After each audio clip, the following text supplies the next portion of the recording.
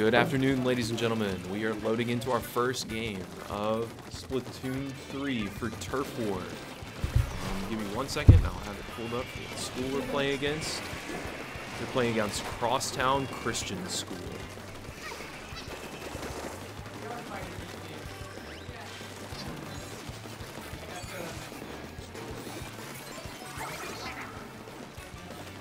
It's our first week back since spring break, so we'll see if people are a little rusty, or if we can pull this one out.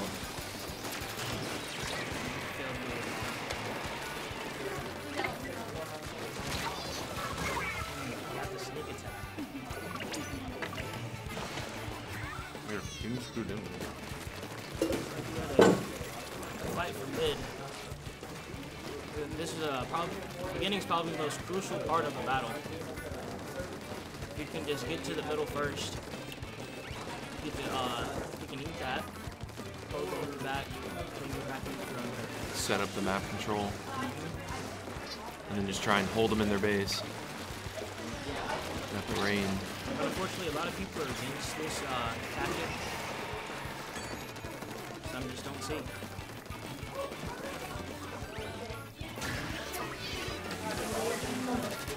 Actually, the use of that splash. Is the base inked though? That's the question.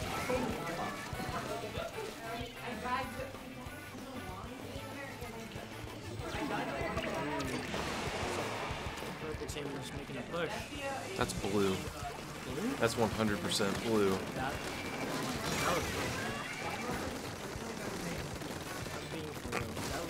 That is 100% blue. We'll ask the art teacher later.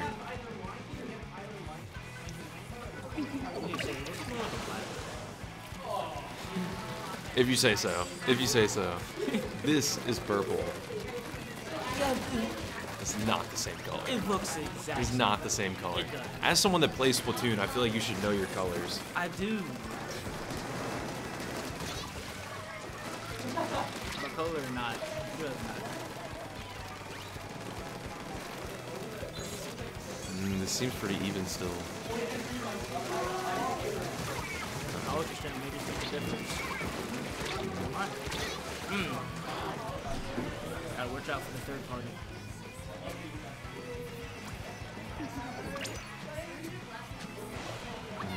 Alright. I think they might have just made that last push and gotten a bunch of turf. And since no one's that's fine, look at all the super chunks. Unfortunately, turns out that the game was in their favor this time because Yeah, we just weren't able to keep that mid control like you were talking about. Also, it's very crucial to make sure you throw bombs and stuff towards the end. To get as much ground covered as possible. And also because it negates the game from completely stopping. Yeah. Oh, can you be pushed into overtime? Oh, or no? Like you won't be able to move, but it won't go to the results until. Oh, you mean like even after time is called if the bomb isn't finished going off? Okay. Yeah.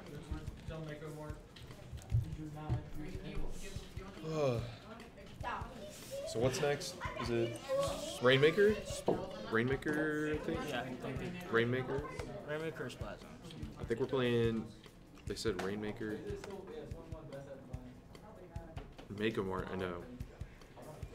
Pretty sure it's Alright, let's see these stats. Oh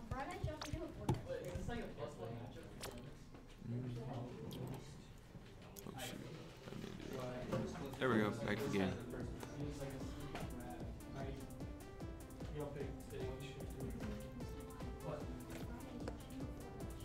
We missed the stats.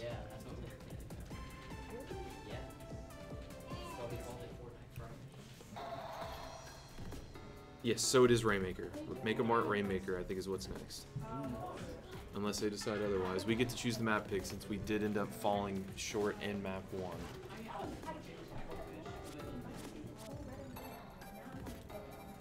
So we'll see what they end up deciding. Yeah, right. How do you think things will go differently during Rainmaker than possibly Turf War did? That we can get a win? Yeah, I suggest is choosing a full sub-team of just suction bombs, and when you get to the middle of the map, just throw it at the Rainmaker's barrier. Since suction bomb has a higher radius and does a lot more damage, if everyone throws it at the same time, it'll take out a bunch of enemies and get the guy to drop the Rainmaker. And also there is just a straight path right towards the checkpoint. Very easy to get, and you don't have to walk or anything. Yeah, you can basically push as a team dead straight and finish the whole match. Well, let's hope that that's what ends up happening. We'll see. Yeah, we are going Mako Mart. Mako Mart Rainmaker.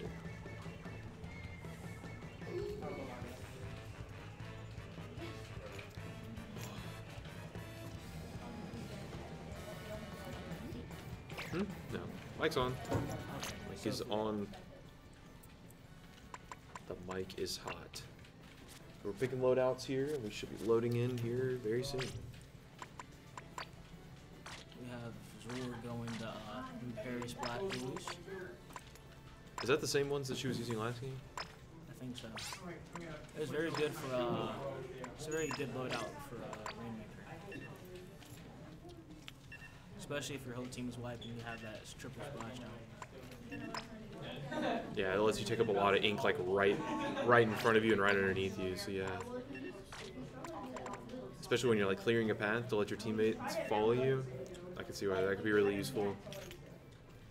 A little neat trick I like to do with that one is if no one's going for the Rainmaker and it's still in the middle of the map, I'll just throw a curling bomb and then just pick it up and try and get it as far as I can.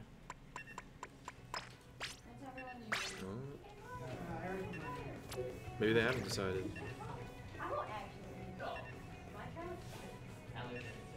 So that's definitely not the Splat Dualies. Late change. It's like two people have already put in their weapons.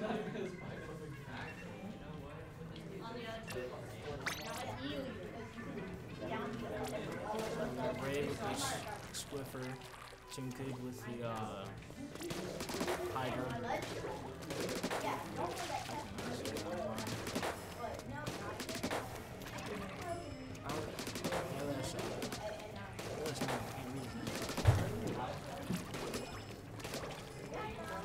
I don't know.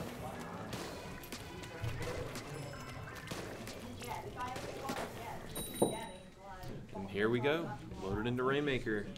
Hopefully we can even things up this map.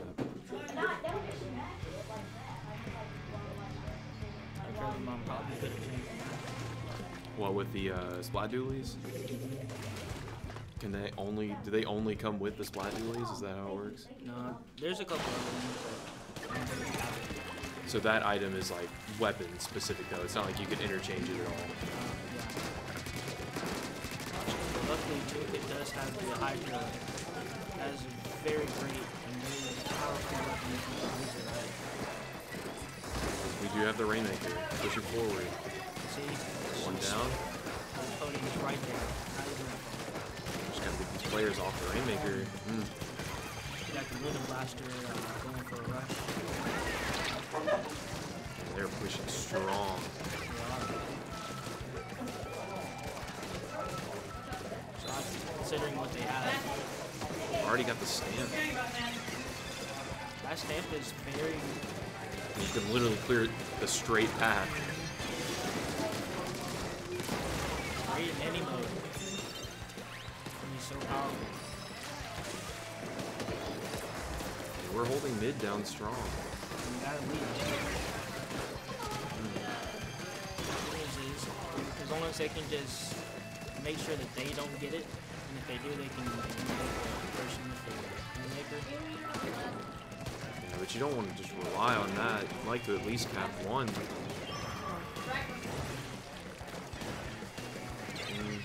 Split. Field off this. Taking out the back corner. And we got the Rainmaker. And the wipeout. I should have saved the ring. Alright. Let's push it up to the podium. Oh no.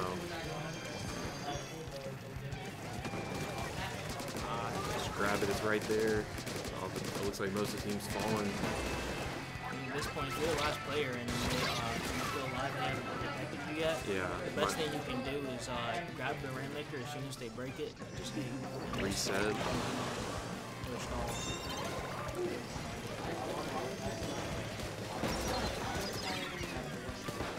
I can't tell what's happening with the Hydra, but I need to lock in. Yeah, we're just getting pushed back into our base right now. Man. Another great thing is this game does require a lot of patience, especially with the Rainmaker, knowing when to go. Yeah. A lot of hide and That roller. The roller can just pave them the way. very strong. Saying that this is a very close range. Rain explosion. It's so hard to tell like if you're gonna get hit or not.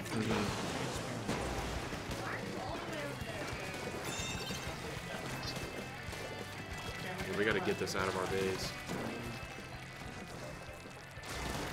About 2 minutes left. Are you making actually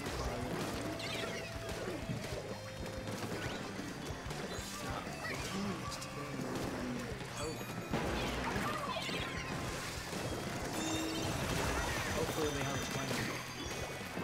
Sure though. Things are dangerous. Is the E-Leader like a sniper basically? Okay. Very good one too. Long range. I'm sure you have to be very accurate though in order to use it and use it effectively. Also considering the type of hit it has. The new models of the E-Leader decided to give it Kraken Royal was not a good idea. The Kraken? So now they can farm the special And then just rush in basically.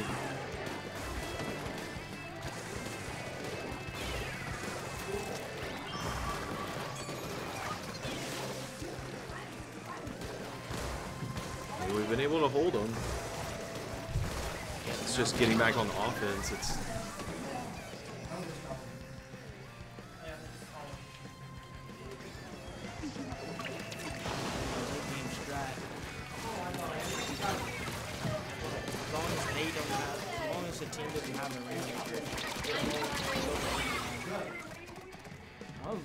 got the wipeout. Now we just got to get a good team push in. What they should do is have everybody posted up in front, or like It's 2 down. shield radius type, and then have the Rainmaker spam. That was a much closer game, but still, it went to time at least. Alright.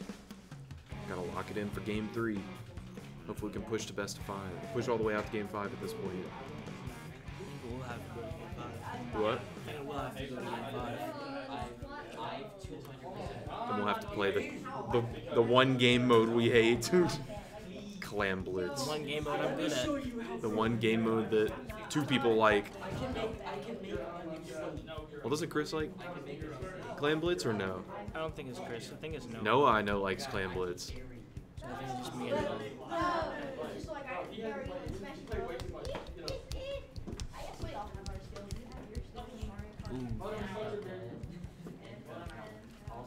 I mean, the kills don't look that uneven.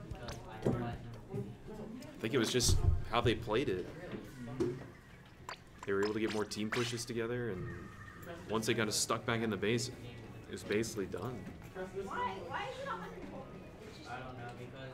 So we should be loading in here in just a few minutes. They're going to have to discuss map picks and weapons and everything for tower control. No, Splat Zones, right? Splat Zones is next, then tower control. Splat Zones.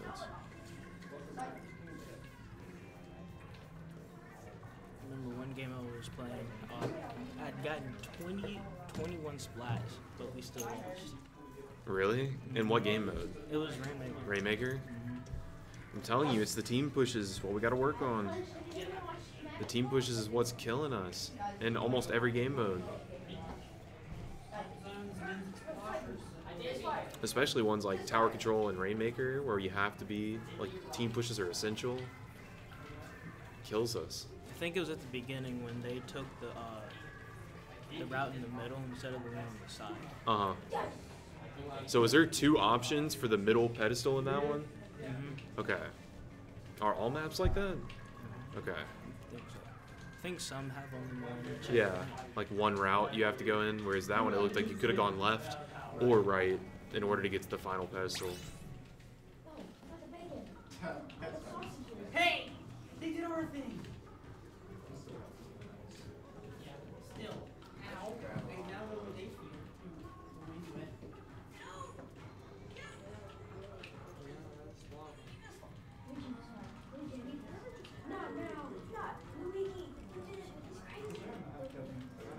I think they're trying to figure out, yeah, they're trying to figure out Splat Zone maps real quick.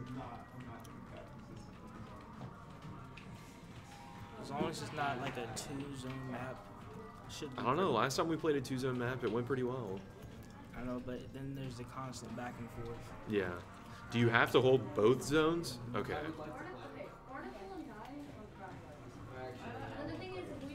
I didn't realize you had to have both in order to, or is it just the majority of both?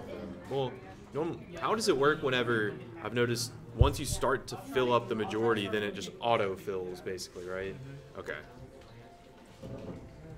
Good thing too. Yeah, that would be such a pain if it didn't. I feel like it would go back and forth so much more frequently. But also, sometimes it's a bad thing because Switch off this. Go to us for a little bit. Now you can finally see our faces. Sometimes what? You're saying? sometimes it's like one person essentially could hold a zone against 4, depending on the type of weapon they have. Which is also why the autofill is kind of a bad thing. I guess that's fair, because if you had 4 people rushing one zone, it's much more likely that they can take more of a percentage of that zone than one person by themselves trying to defend it was, or can. And also there's the fact that being in the other ink deals damage. Yeah, true. How long does it normally take, like, if you're just standing in your enemy, like the enemy team's ink, is it you die pretty quickly or no? No, it only does 0.5 maybe, or 10 damage. It's not enough to die from. But it's enough to get, to be enough of a deal that you need to not just stand in it. Also, you can't obviously refill your ink if you're just standing in your opponent's ink. So you can't really go on the offensive if you're just sitting there standing in their ink. Oh. Connection got disconnected.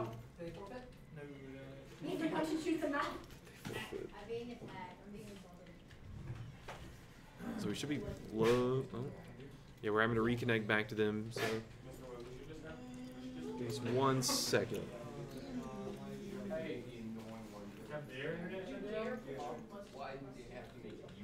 You're gonna have to be careful how they play this, because even though they can take the zone at the beginning, what I have noticed is that a constant rush of the other team can really, like, I don't know how it works, but it really gets the other team the zone.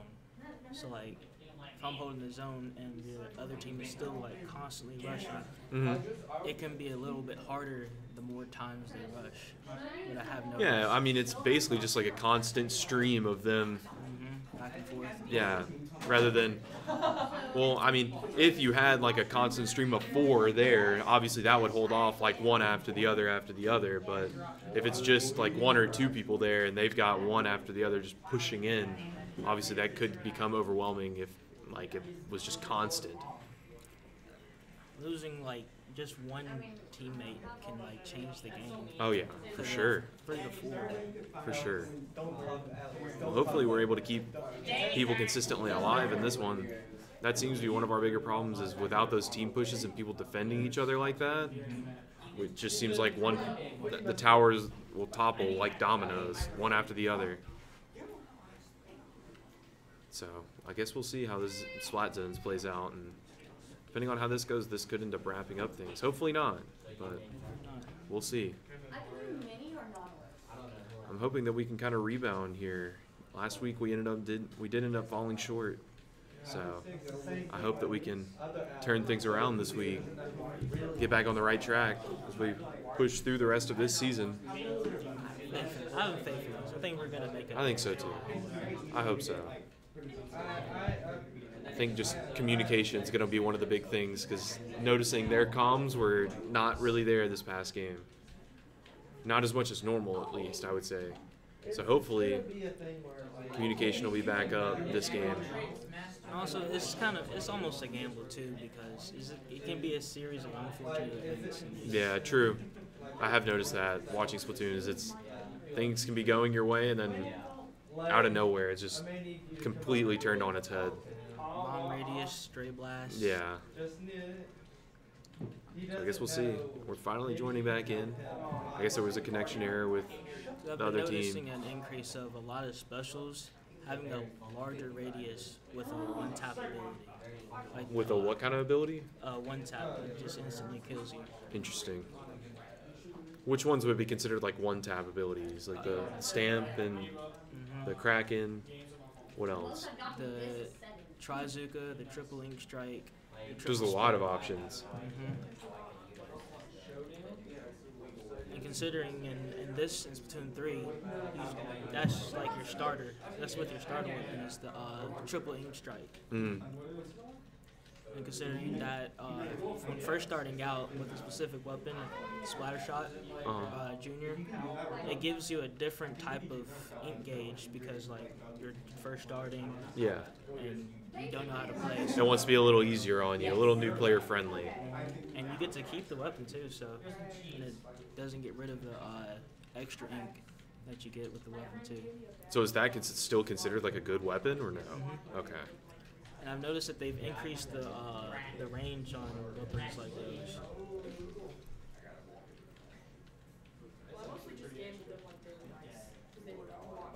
Hopefully we'll be hopping in here soon.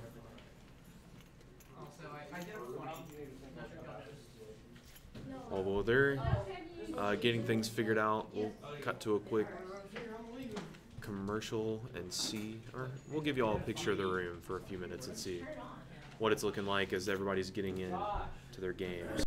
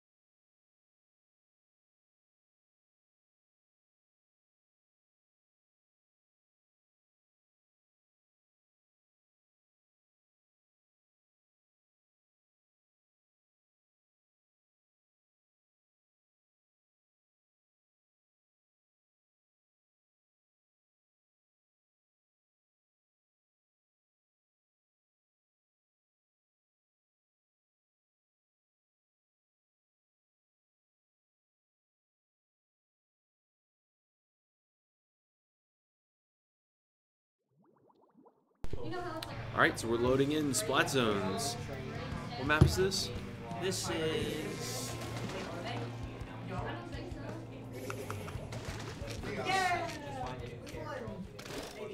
Okay, they sound confident. yeah. Her battle discussions. I think it's called Capital. Uh-oh. End of the game. Oh, missing a player. Someone DC'd. Mistakes. Yes. And yet they're winning. I guess they'll go back out and hopefully they can hop in and we can run that back. Hopefully this can cause it like a stumble for the other team. What weapon is this that Anna's using? I don't recognize this one. Splishomatic. Splishomatic? Oh, and we're all good now. Alright. Back at it again. Yeah, I've been in therapy ever since the custody change.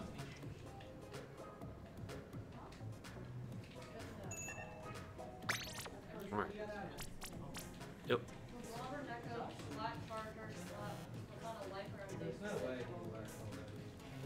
Now we're hopping in. Ready up. Really lacking some range here. We are, you said? Mm-hmm. I guess the plan will be get close to the zone and try and hold it. Crab leg, that's the name. Crab leg. Capital crab leg. Hmm? I think it's capital crab leg. Yeah, crab leg capital. Oh yeah. So the E-leader and his katana are gonna definitely be all of them. You just think they have way more range than we do? A lot more. It's gonna really be up to Timkid and There's the roller.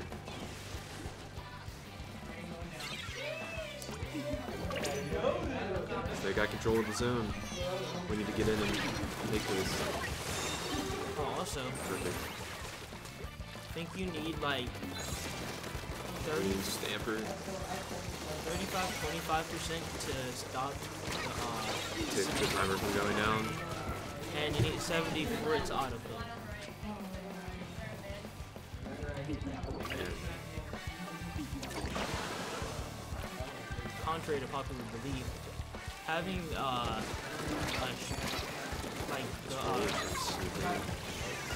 oh yeah, also the stamper is extremely good for this move. It makes a lot of ink and it's very powerful and a lot of people try and avoid it. I guess the one downside to using that Kraken is the ink that it leaves behind is so narrow. It's not like the Stamper where it just takes up so much space.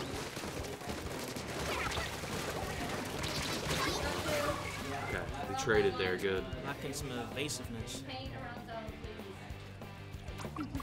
Also, that is another good thing, is to ink around the objective, because that means You can refill and stay there, and they won't want to stand in it. Yeah.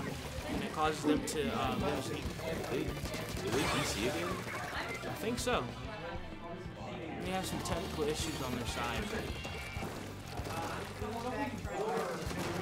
regardless, we had the lead. Oh, they're still playing. Also, it's also bad to have a low tick rate. I mean, less time early game because it's going to cause the other team to try and everyone's going to push the zone all at once. And this It's like a last-ditch effort, basically, to close it out. and it could cost you the win. As you see right now. We're trying to get those last 3 seconds, and we're giving up so much time. You can't rely on like last minute efforts because Okay, we got control. So what is the plus, like, 62, 61? those are penalties for not keeping the zone. Okay, so we would have to get rid of all of that in order to start gaining, like, those last 3 points we were talking about. Also, why you shouldn't try and complete the game. Super quickly, or just get those last 3 points. I mean, it can if you can hold them at base, but it's also risky because everyone is respawning there constantly. Yeah. And you're closer. So The E-leader just... that may have just cost them the game. Just took Yeah. out the stamper. Oh, they used the Stamper and then got... Oh, no. Yeah, I mean, we have so much penalty to make up for it. But as long as they just don't get past. Wait, they lost control. We just gotta really push. If we can get out of penalty. He's got the roller.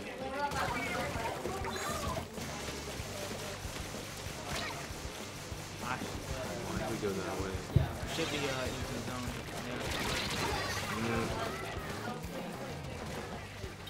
I don't understand why we didn't just keep it in zone. Unfortunately, that's game.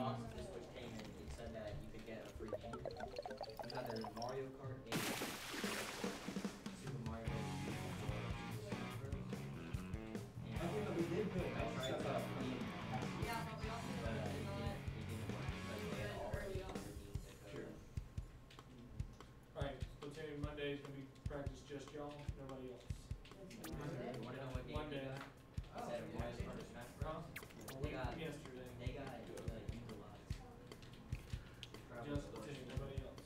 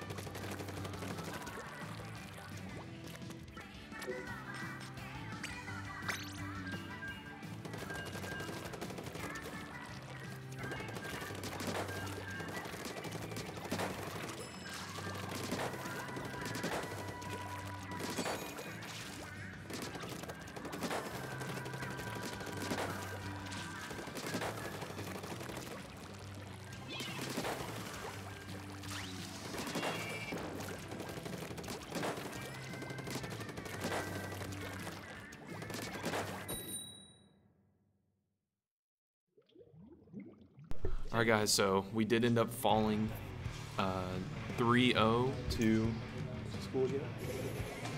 The Cornerstone Christian School and their Splatoon team, so GG's to them. We are going to leave the stream going for a little bit of practice, but we will be hopping away from the mic for a little while. We'll leave the gameplay on for a few more minutes, so y'all can keep watching if you want. And we should be back tomorrow for Smash, I believe. Smash Team 3, I think, is what's going to end up being on stream, but we'll see y'all tomorrow. Go Cougars!